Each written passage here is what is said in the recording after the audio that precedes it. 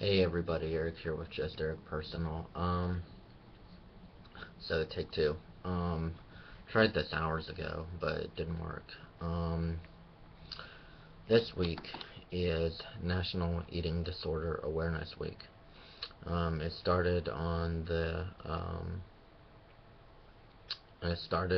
23rd. Let's see here. I'm looking at the NEDA website right now. The National Eating Disorder Awareness website, which I will link below. Um, yeah. Sorry, I just got something on my face. The theme of it is, let's see. The theme of it is, I didn't know, I think. Um, let's see. Yeah, I think it's called I Didn't Know. Um, so, a lot of people don't know that they have eating disorders. I didn't. My dad tortured me. He did a lot of horrible things to me. He starved me, and I had to binge when there was food around. So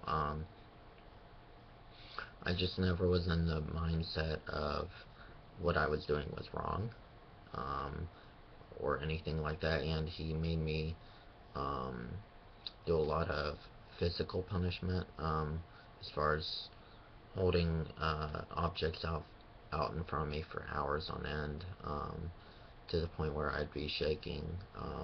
And then if those objects, if my arms started going down, he would beat me, um, stuff like that. So I kind of got used to the over exercising or whatever and not eating much. I stopped, like, I didn't exercise for a while, but then I got into sports and I started exercising. And I just never knew what a healthy amount was. As far as exercise, I never knew how much was too much, how much was too little, and my mom would talk to me about over exercising sometimes, and I just blew her off because I thought, well, it's not a big deal. I didn't see it. I didn't see what was going on. I then now, I think she's just having a hard time accepting my eating disorder, accepting that it's there and stuff like that. But as per the fact that I'm an activist and everything, I want to bring awareness towards this. So, um, I can't promise anything, but if I can, I'm going to possibly. I know of one video that I'm going to make. I don't know if it'll be short, long, but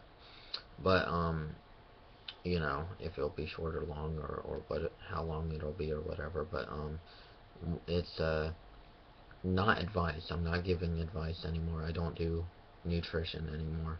But I'm going to more do videos exposing. Okay, exposing things in nutrition. Um, False labeling. Primarily like false labeling, the fact that you pay for packaging, stuff like that. So yeah. Um, that's it. I didn't know I had one. It's a good theme. It hits right where it needs to hit for me. Um, yeah, it hits right where it needs to hit and everything, like that. It da, da, da. And I just clicked on the 26th on here. It says, did you know that eating disorders affect people from all races and ethnicities? Um, Join us today and listen to the webinar, Eating Disorders in African American Communities, to learn about the prevalence and seriousness of these issues, or illnesses, rather. Eating disorders know no boundaries, so get in the know. That's true. Nobody's safe. Men get eating disorders. I am a man. I'm a soon to be 23-year-old male, and I have an eating disorder, a severe eating disorder. Um, no matter what, if you've just started out in your eating disorder, whether you did it to be skinny, whether you did, whatever reason you did it, um, however long you've been sick, whether you've been in the hospital before, if you've been in, 10 times, 20 times, whatever, you deserve recovery.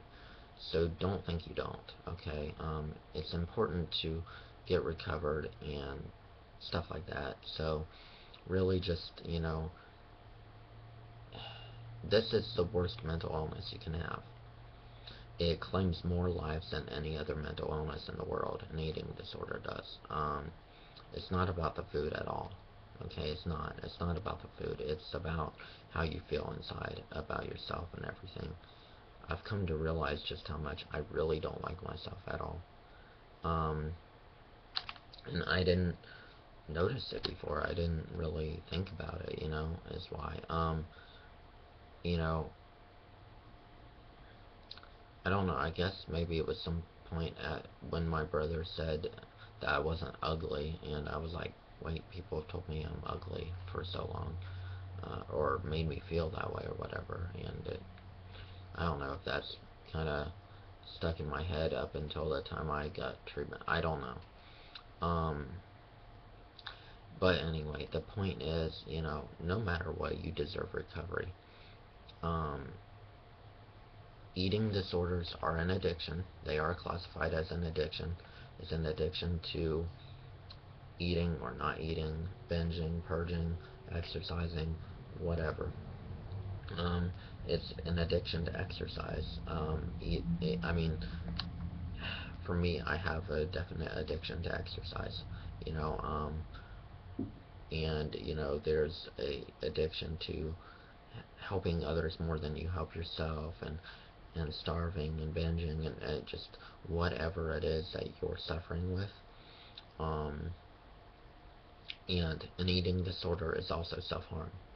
It's considered self-harm because there are so many medical issues that I've had, and that I still have, depression and stuff, that go along with an eating disorder, because you need food to make your brain release endorphins and serotonin and stuff like that.